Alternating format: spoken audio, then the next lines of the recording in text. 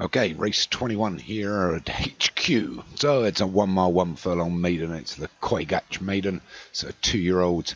Number 1 is Bandits Ridge, DeLonghi for Stu Gray, El Cativo, Molly at Surfer, Hard to Beat David Robertson, Lovejoy Obi-Wan, Scowl for Daniel French, The Gunslinger for Joshua Sutherland, Chepstow Walk for Pontypool Racing, Des Azur for D Thompson, Dell's Angels for Derek Hinton, G-Note for Hans Jones, Ghost Ship for Leon Van Rensburg, KO for Martin Lelam, Lilyhammer for Carl Arroganti, and Talent for Darren Howes. Makes up the 19. They're in the gates, and they're away. So there's a mile and a furlong here at Newmarket.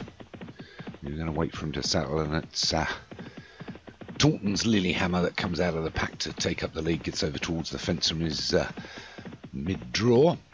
Wider in second at the moment is Lovejoy. He's along with DeLonghi. And they've got a couple against the fence, which El Cativo, I think.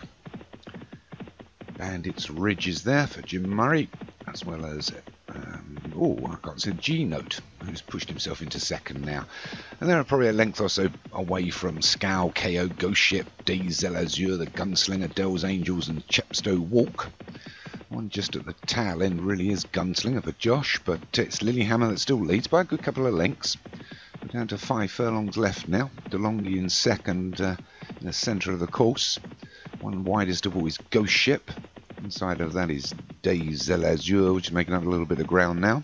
But it's still Lilyhammer, still leading. There's a couple just coming out the back here. It's Dell's Angels and Chepstow Walk I didn't see, but we're inside the 4 furlongs now. It's Lilyhammer that still leads, although his advantage is being cut into now by out wide Des Azur.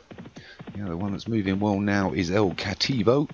And out of the pack comes the Gunslinger. So it's Des Azur overtaking Lilyhammer now, along with the Gunslinger. Out widest of all is Ghost Ship. A couple of them running out of the pack now are Lovejoy in the yellow silks, yellow cap and blue stripes of David Robinson's Hard to Beat's trying to make up some ground.